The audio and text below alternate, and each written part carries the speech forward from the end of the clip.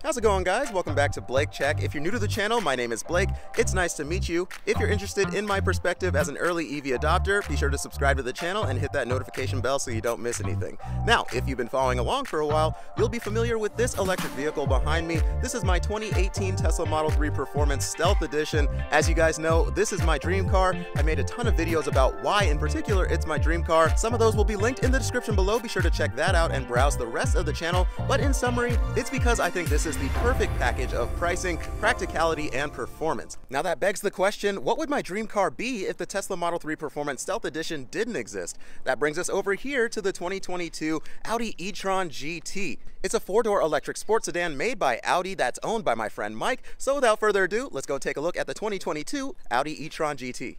The Audi e-tron GT is an all-electric performance sedan produced by Volkswagen Autogroup. It's based on the same platform as the Porsche Taycan. The e-tron GT was first unveiled in February of 2021 and went on sale in the United States in July of that same year. The first thing you'll notice about the e-tron GT is its sleek, sporty design. It's got a long, low hood, sloping roofline, and wide stance. The interior of the e-tron GT is just as impressive as the exterior. The cabin is spacious and luxurious with high-quality materials and finishes. The dashboard features a 10-inch touchscreen display that controls the car's infotainment system, as well as a full-size customizable digital gauge cluster ahead of the steering wheel. If I could fault the Audi e-tron GT's interior anywhere, it would be in the rear seats, which lack headroom and legroom compared to competitors. In terms of performance, the e-tron GT is powered by two electric motors, one on each axle. This gives the car all-wheel drive and a combined output of 476 horsepower, which can propel the e-tron GT to 60 miles per hour in just 3.9 seconds and allow the e-tron to reach speeds of up to 155 miles per hour. While those numbers are pretty impressive, they don't quite match up to that of rivals on paper. That said, I don't think the numbers tell the full story of the Audi e-tron GT, and I think it's important to note that Audi also makes an RS version of the e-tron GT that's capable of reaching 60 miles per hour in just 2.9 seconds. The last thing that I want to mention is range. The e-tron GT has an EPA estimated range of 238 miles. This is a good range for an electric car, and it should be enough for most people's daily commutes, but personally I think if you're spending this much money on a car, you should get at least over 300 miles of range.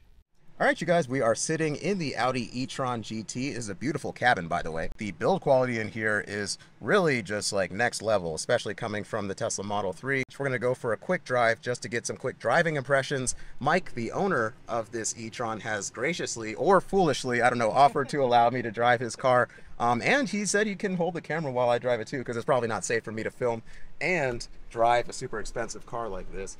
Speaking of which, what was your purchase price on the Audi e-tron? It was about $120. Okay, so that's definitely making me sweat a little bit. The Tesla Model 3, I bought that for $48, and I'm kind of like nervous to drive that, or at least I was when I first got it. I'm a little more comfortable now, but like this is three of those essentially in terms of price.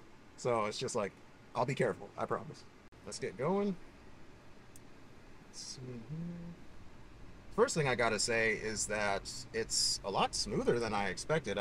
We're on kind of like a rougher parking lot area, and it's smoother than even my Tesla. Oh, I just noticed that the seatbelt kind of just like pulled me in.